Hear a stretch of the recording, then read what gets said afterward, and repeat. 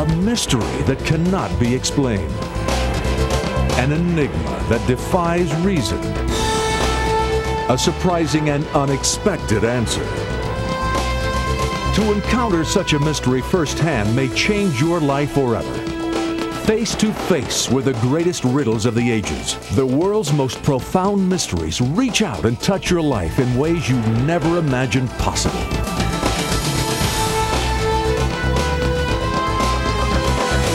Xtrem Mysteries. The Gospels record only one major event in the childhood of Jesus. It happened when he was 12 years old and went to the temple in Jerusalem with his parents. This was an important time in the life of a young Jewish boy. He became a bar mitzvah, a son of the law.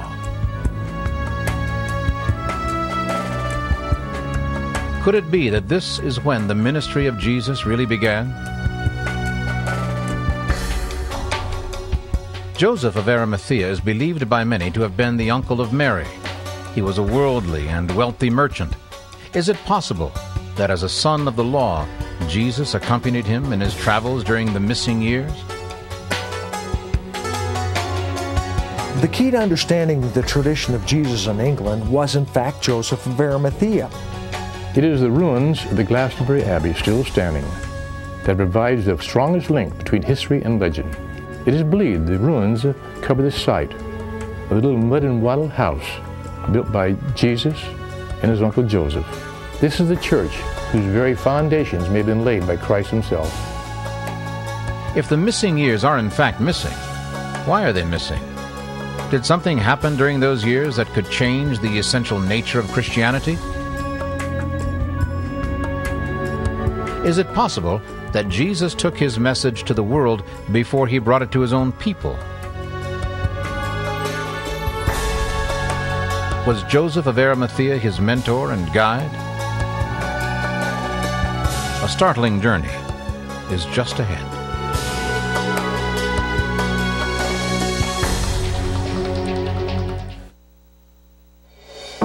Bar mitzvah was an important occasion for a young Jewish boy and would have been anticipated with respect.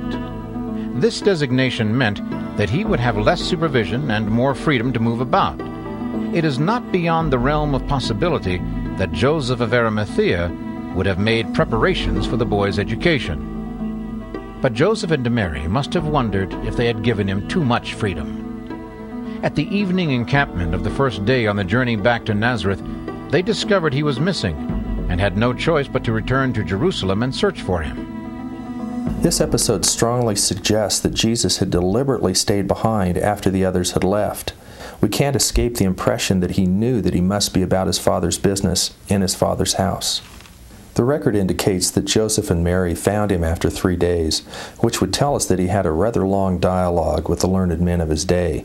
In the scripture, what was discussed is summed up by the statement that all that heard him were astonished at his understanding and answers. Prior to his baptism, Jesus perhaps expressed his divinity at the temple when he confounded the wise sages teaching there, and he said, "Don't you know that I must be about my Father's business?" Perhaps in the emphasis on my Father, we have a hint at Jesus' own understanding of who he was.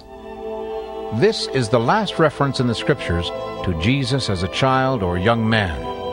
He will next appear at the River Jordan at age 30, asking John to baptize him. Where was he during those 18 years? Surely if he was about his Father's business, wouldn't he have been preparing in some way for his ministry? The lack of direct biblical information about Jesus' early manhood has puzzled scholars for centuries. However, Bible scholars now know enough from Scripture, from archaeology, and from the underlying culture of Israel in the first century to provide us with a respectable grasp of these years. It's not a stretch of the imagination to say that they are no longer silent years. There seems to be little dispute among modern theologians that Jesus spent most, if not all of those intervening years, in Nazareth, following his father's trade. But Luke gives us something very intriguing to ponder. He tells us that Jesus grew in wisdom and stature and in favor with God and men. How much opportunity could there have been for a young carpenter in the obscure village of Nazareth to grow in wisdom or attain favor and stature among men? Based on recent archaeological and historic data, it's now believed by many Christian scholars that Jesus did not arrive on the scene out of obscurity and totally unknown. In fact, many knowledgeable scholars now believe that Jesus had a certain degree of visibility and recognition. The idea that Jesus was simply a small-town boy is no longer viable.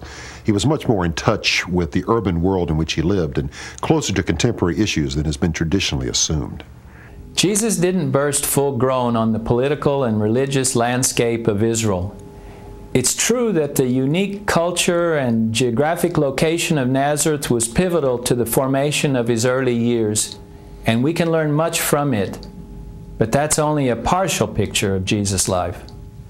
Archaeological work as far back as 1931 suggests that Jesus could very well have been the product of a sophisticated, urban, cosmopolitan, imperial Roman metropolis, the first-century city of Sepphoris, just a 45-minute walk from his home in Nazareth.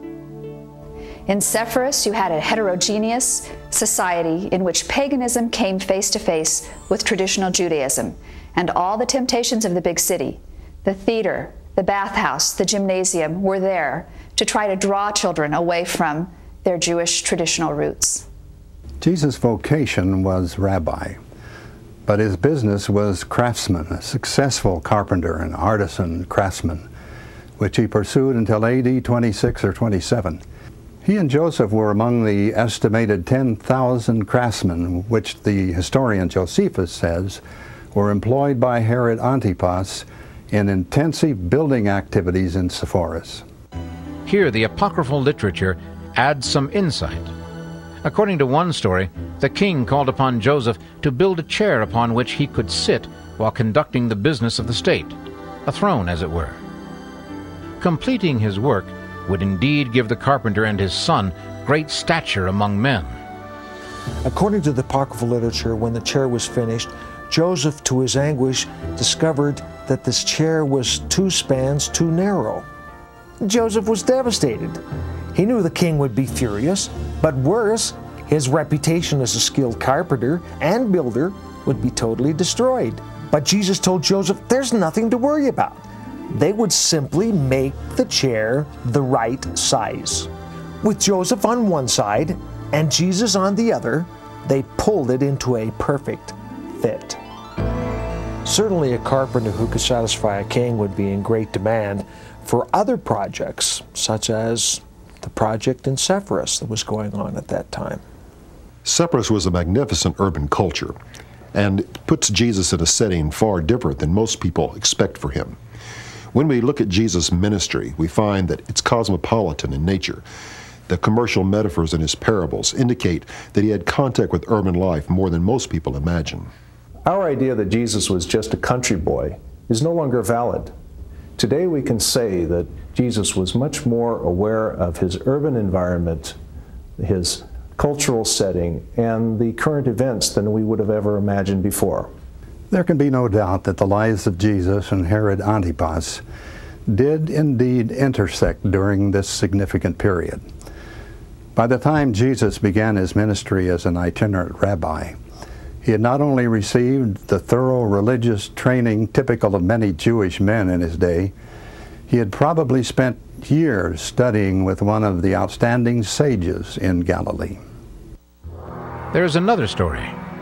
What if Jesus didn't spend his time in Nazareth, studying with learned rabbis and helping to build the city of Sepphoris? Where could he have been taught? There are those who believe it was here, among the Essenes of ancient Qumran. Our history of the Essenes really comes from 2 different sources. The historians on one side, like Pliny the Elder, Philo of Alexandria, and the Roman apologist Josephus Flavius. And then we have ancient texts which survive into our day, like the Dead Sea Scrolls. However, to place Jesus amongst the Essenes is a little bit more difficult. According to Philo, the Essenes were vegetarians. However, Jesus condoned the practice of eating meat. On the other hand, the Essenes practiced baptism in water, the sharing of the sacred meal and prayer, which clearly survived in our modern Christianity. There's a small number of scholars that suggest that Jesus was a student at the Qumran community, simply because he existed during the same time that settlement existed. Is there any proof for such a forced hypothesis that Jesus actually learned Qumran doctrine? There is no proof, not even a small amount of proof. There's no proof whatsoever. But was there more than one Essene community? Could it be that here at Mount Carmel, little more than a stone's throw from Nazareth, Jesus found the deeply religious teachings that shaped his ministry? Today at Mount Carmel, there is a Catholic monastic order called the White Friars. The order was established in the 12th century, and according to tradition, the friars wear white robes in honor of the ancient Essene order. The friars believed that Jesus was an Essene, raised at Mount Carmel. There's no end to the theories and scholarly supposition about what Jesus was doing from age 12 until his baptism by John at age 30. Is there evidence that Jesus was anything but a carpenter, living his life as a traditional Jew until his ministry began? Scripturally, that's all the evidence we have. The Scriptures are indeed silent as to the specific activities of Jesus during those 18 years. There are traditions, however, some of them very old, when coupled with Luke's assurance that he grew in wisdom and stature and in favor with God and men, seems to suggest he was doing something of significance. But what could it have been? Could he have found his way to Tibet, India, and China? Have investigators, theologians, and archaeologists discovered evidence that Jesus actually journeyed to the British Isles with his great-uncle, Joseph of Arimathea? And is it possible that that same evidence will lead us to the artifact that launched the Great Crusades, the Holy Grail? Some astounding chronicles when we return.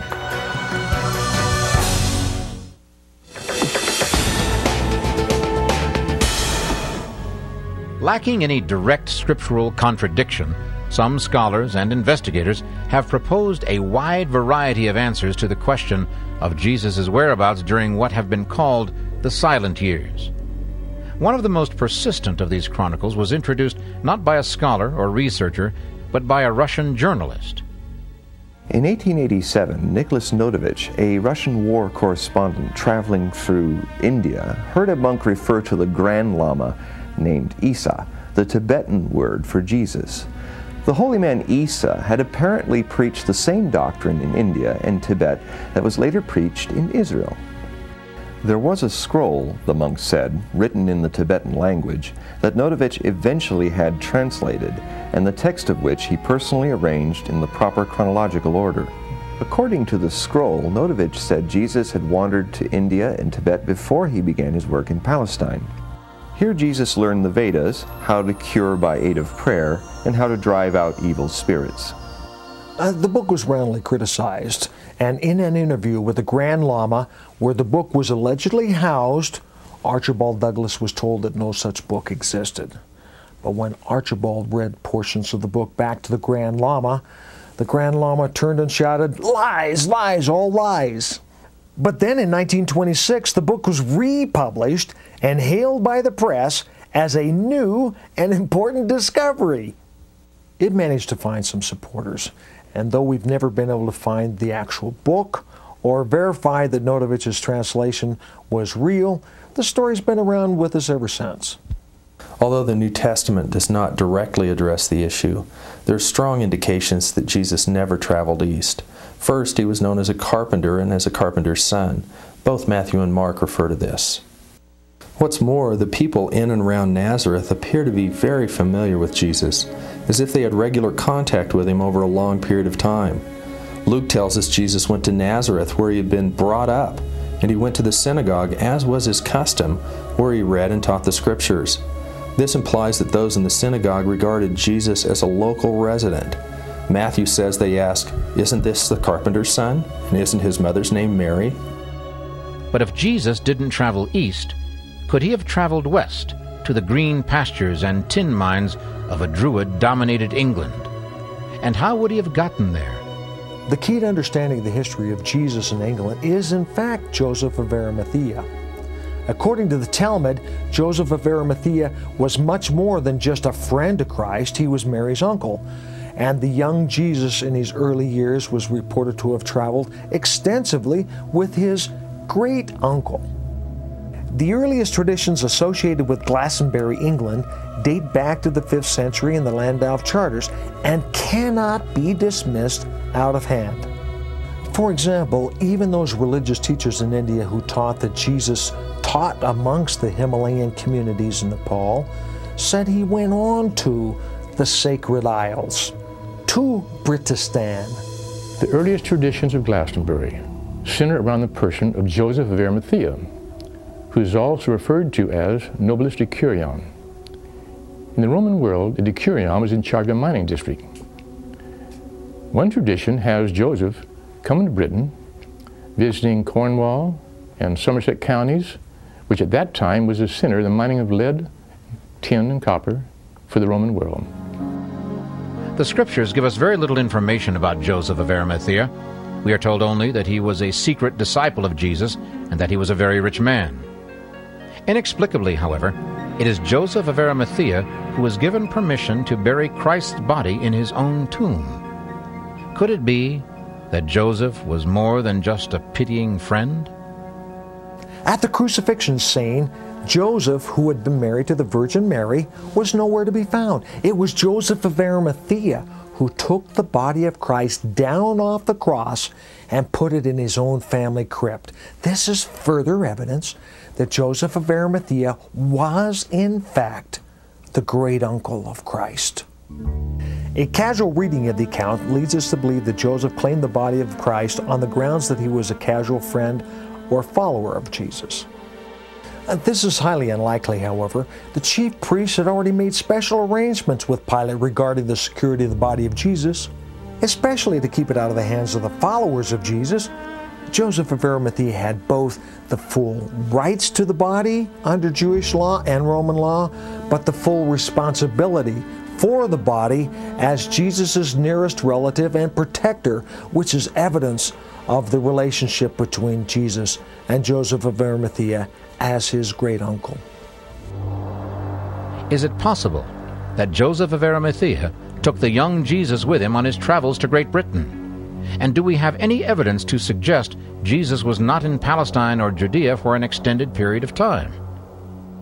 Two events recorded in the Bible seem to suggest that Jesus was away from Israel for some period of time before he began his ministry. When John the Baptist met Jesus at the River Jordan, many believe that he didn't recognize him until they had spoken. This could mean they had not seen each other for a long time. They should have seen each other at least during the 3 main feasts required by the Mosaic Law. We also know that Jesus and his family made annual visits to Jerusalem every year. Matthew tells us that when Jesus arrived at Capernaum, Peter was asked by the tax collector if his master had to pay the temple tax. The tax collector, who apparently knew Jesus, wasn't certain if he had to pay or not. And many believe that this implies a long absence from Galilee. Again, tradition is the only source that brings Jesus as a young man to the shores of Great Britain. But these traditions are strongly held by those who have received them from generation after generation. Are we then justified in assuming that Jesus came to Glastonbury with his uncle, Joseph of Arimathea, and stayed for some period of time? There are several traditions that support the story of Jesus being in Glastonbury. The parish church of Pretty, high on the Mindips, have an old saying that goes, "As sure as our Lord was it Pretty." And the school children at Pretty sing a song. It says, Joseph was in the tin trade.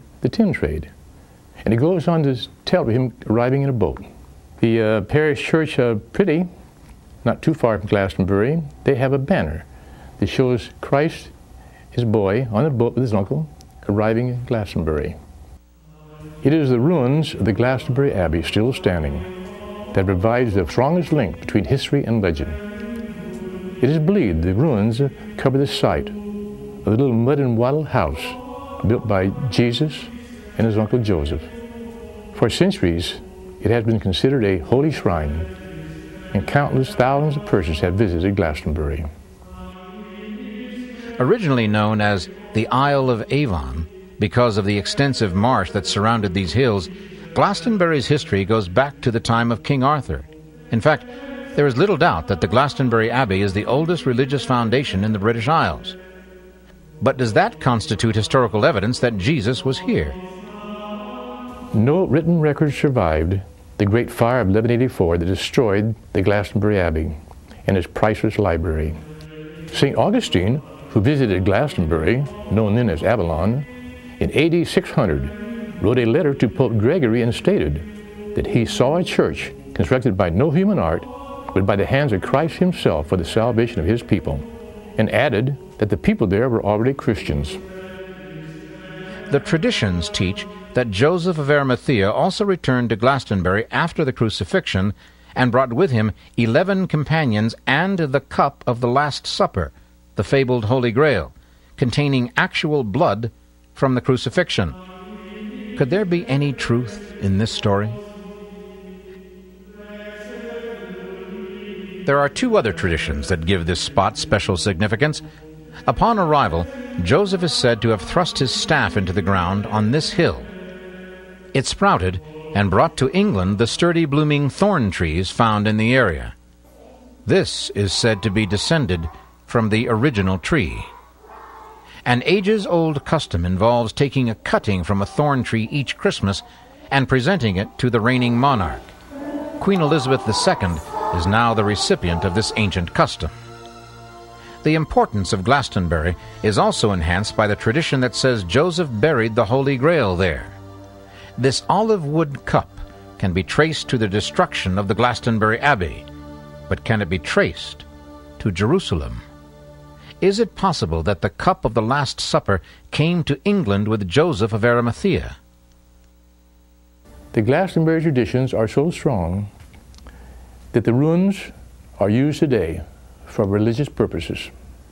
Here, in the ruins of Mary's Chapel, believed to have been built over the original wattled church built by Jesus himself, an annual ceremony of rededication to Christ is held each year. This is the church whose very foundations may have been laid by Christ himself. Legend and tradition have long been scorned by theologians and scholars alike, but at least one of the early church historians and philosophers, St. Augustine, seems to have given the story some credence. In a letter to Pope Gregory, written around 600 AD, he wrote, "In the western confines of Britain, there is a certain royal island of large extent, surrounded by water and abounding in all the beauties of nature and the necessaries of life. In it the first neophytes of Catholic law found a church constructed by no human art, but by the hands of Christ himself." Did Jesus leave the Holy Land as a young man and travel to distant parts of the world? Did Joseph of Arimathea bring Mary and the Holy Grail to England following the crucifixion? Could it be that Jesus was indeed at Priddy?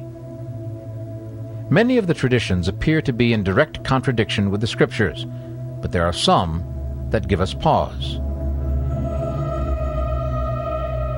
For example, what was it that convinced St. Augustine that Jesus really was on the Isle of Avalon?